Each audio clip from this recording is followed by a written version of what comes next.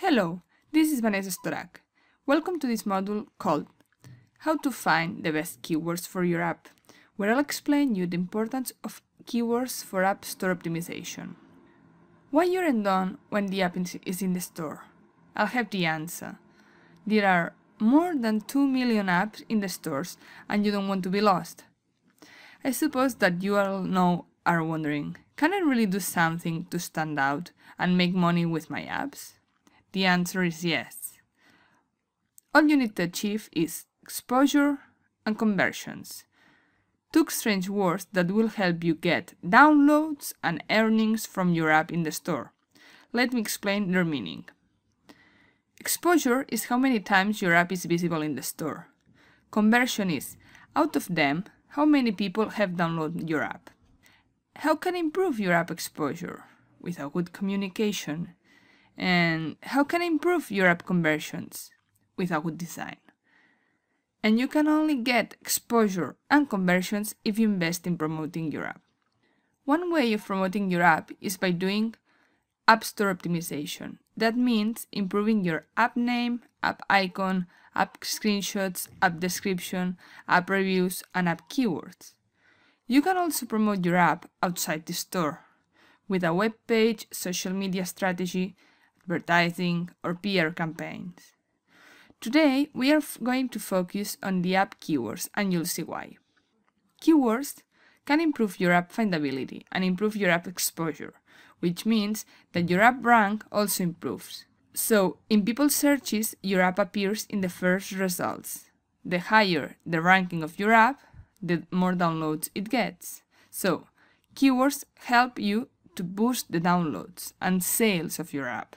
Let's see where we can use the keywords so we can achieve better downloads.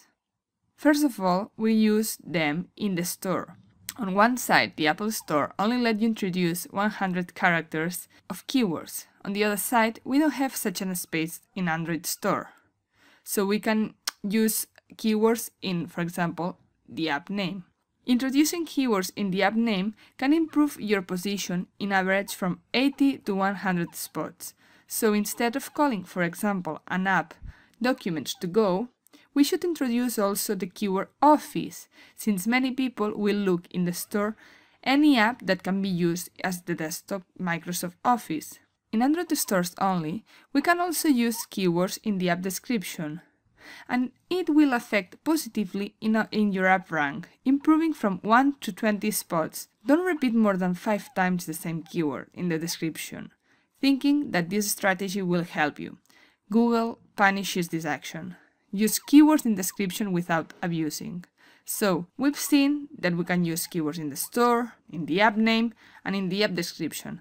And if these keywords are outstanding keywords, our app rank will improve considerably. And so, the downloads and sales of our mobile app will increase. Let's see how we can find good keywords. It is recommended to start by making them up. Use your imagination and think about the words that people may use to look for your app.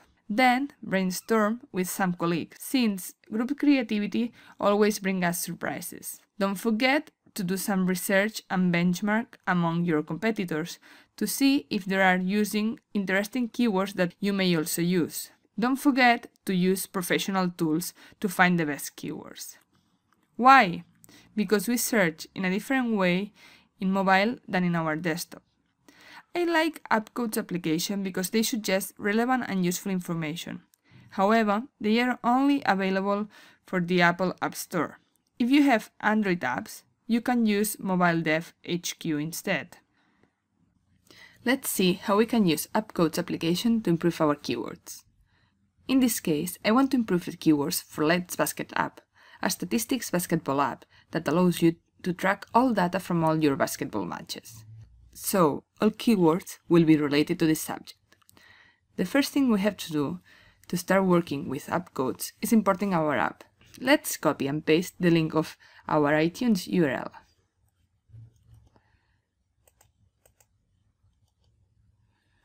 We have also to choose in which store we want to improve our keywords. In this case, I want to improve the position for the United States store. Then we have to paste at least 5 keywords that we have made up.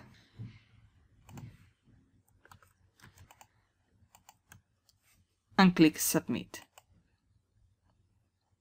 Now we are in the main page of app codes. The first things we see is the app title.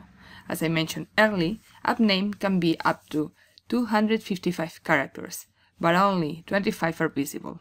We decided to introduce more words as they act as keywords.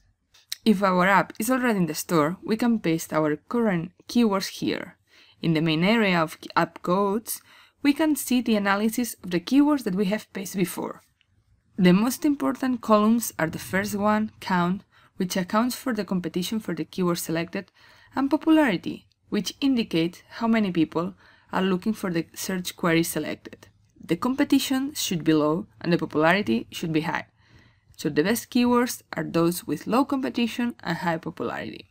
I prefer to start by deleting those keywords that aren't popular, and then we'll find those that have no competition. So the first ones are not popular at all. So this one is not popular.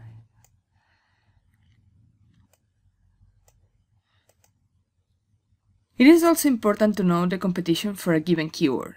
To know this, let's click on a keyword with a high competition, for example, playbook. We see that in the right side of app codes appears the list of competing apps. We have to take a special account for those in the first page, which probably are those with best keywords.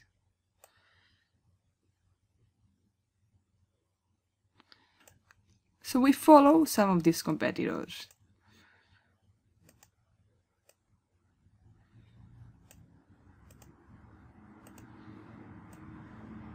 We can also try to search as we were in the App Store and observe the results.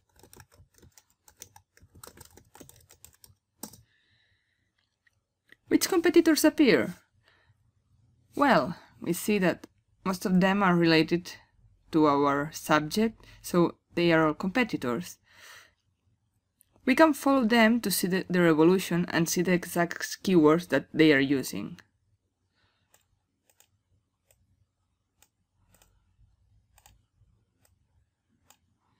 But how can we know the exact keywords that they are using?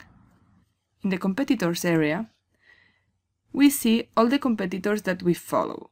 App codes not only suggest the keywords that these competitors are using in their app description and names, but also those keywords that they are using in their iTunes keywords. We have to consider these suggestions and repeat the process once and again. The keyword search is not a one-time job. We should keep trying and reiterating the process once and again until we have high-value keywords. And remember that we should at least repeat the keyword search every time that we launch a new version of our app. To sum up, I would like to recall you that to make your app to stand out, it's important to invest at least the same resources in development and promotion. Good keywords can increase your app rank position and consequently the visibility of your app.